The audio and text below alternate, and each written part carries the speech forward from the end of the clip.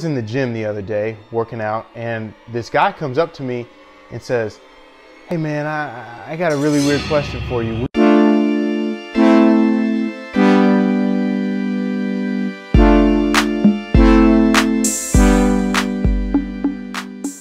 How's it going, everybody? Welcome to another Second Guy Message, and thank you for checking out this video.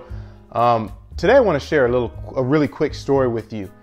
So I was in the gym the other day working out, and this guy comes up to me and says, "Hey man, I got a really weird question for you. Were you on the Roommates podcast? Do you have your own YouTube channel or something like that?"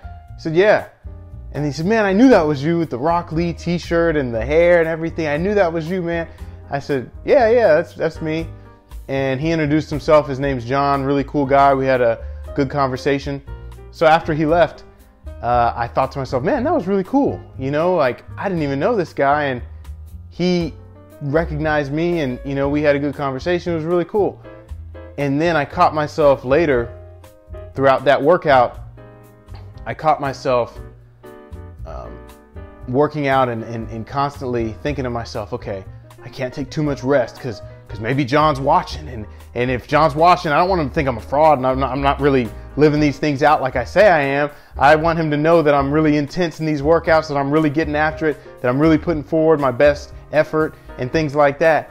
And so I'm making sure I'm not taking too much rest. I'm making sure I'm going all the way up, all the way down on every rep. And then it dawned on me that I thought, you know, regardless of if John was watching or not, why don't I already have that mentality to do that anyway?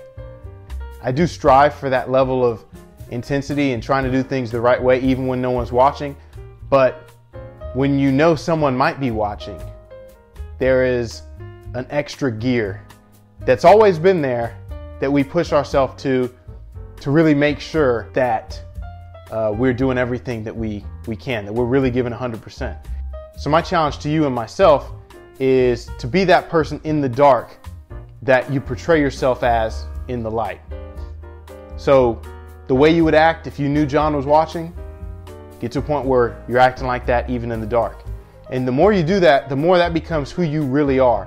Because true character and who you really are is who you are in the dark when you don't think anyone's watching. Whether you're training physically, mentally, spiritually, emotionally, in whatever regard, whatever your goal is, go after it with the intensity that John's watching. And I don't mean that from a scare tactic standpoint or a motivated by pure fear standpoint, but the standpoint of, I know that if I know John's watching or someone is watching, I have another gear I can shift it to.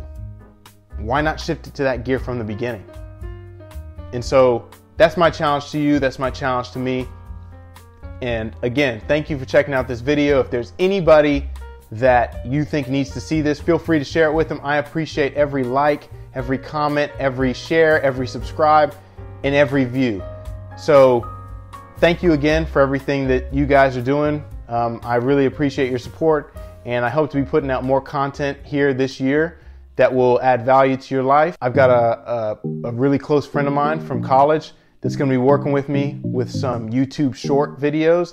They're going to be some really quick 50-second or less videos that will usually be body weight stuff that anybody can do, no matter if you're at home, if you're at the gym, or if you're at a field somewhere.